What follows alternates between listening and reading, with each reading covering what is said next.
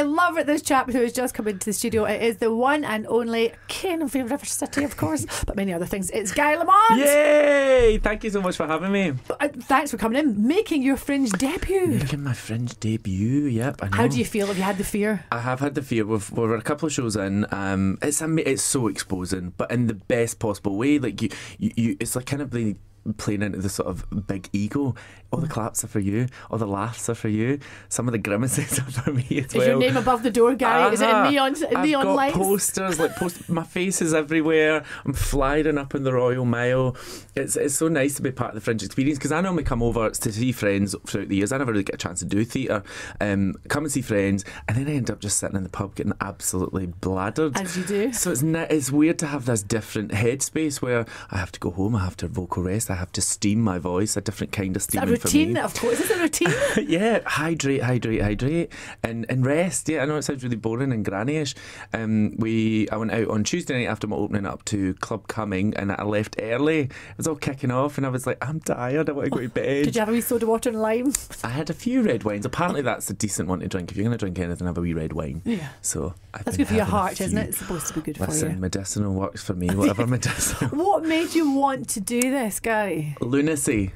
No, I'm joking. Well, we get summer breaks for River City. We get summer and winter breaks, and winter's always taken up by panto. So the summer break, I kind of it's the first time in a wee while that I've not had anything booked in, and I thought I could just bum about. And my friend Jono, who's my producer, he was just like, "You're not going to do that. We have one of the biggest arts festivals in the world on our doorstep. Let's have you do your job, and we'll create something." And it was born out of just a few glasses of personality, and we come up with the theme. And as soon as we come up with the theme, it all just sort of fell into place of singing songs of red-headed artists, what ones we're going to use, what the style would be. Yeah. We thought one man cabaret style, one man and a piano, and that's how it's been born. But I cannot believe that it's actually here. We've actually pulled it off, and people are coming to see us, and they're actually enjoying it. Is everyone kind of expecting your River City character? I mean, that's because you're so obviously. Yeah, so it's kind of so synonymous with my sort of public persona, I suppose, and I do sort of dip into it. I mean, you have to give them the old razzle dazzle, I suppose.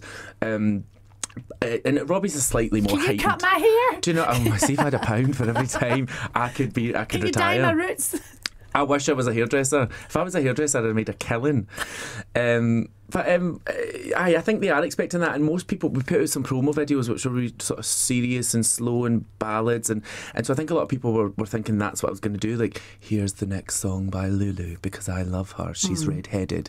And there's fun, it's personality, it's jokes and silliness and a bit of audience participation, and so yeah, I think people are surprised in that way of going, oh, it's fun, good, that's great. What's the most nerve-wracking part of doing this, breaking away from your River City stuff? River City stuff. It falls to us. It's all on us. And John and I were putting it together, and we're going, is this just funny because we find it funny, or is it really funny? You're kind of almost like putting yourself out there on the line, and but with that comes when people really enjoy it. That's the most satisfying thing. Making your own work, creating your own work, being your own boss as well. Like, I'm kind of going, nice. Yeah, I want to sing that song because nobody else will let me do it.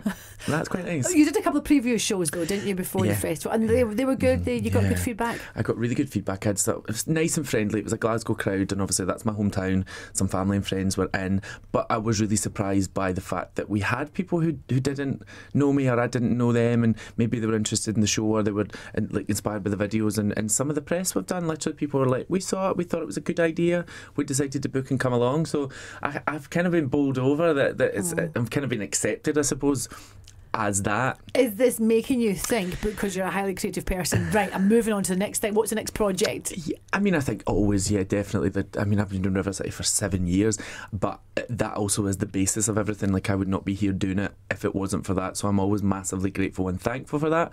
But the brilliance is that we do get those breaks, so I kind of can do both. So yeah, probably no more summers off. I should probably just like flex this muscle and see where it finds me. If you were not in River City 7:30, which soap would you be in?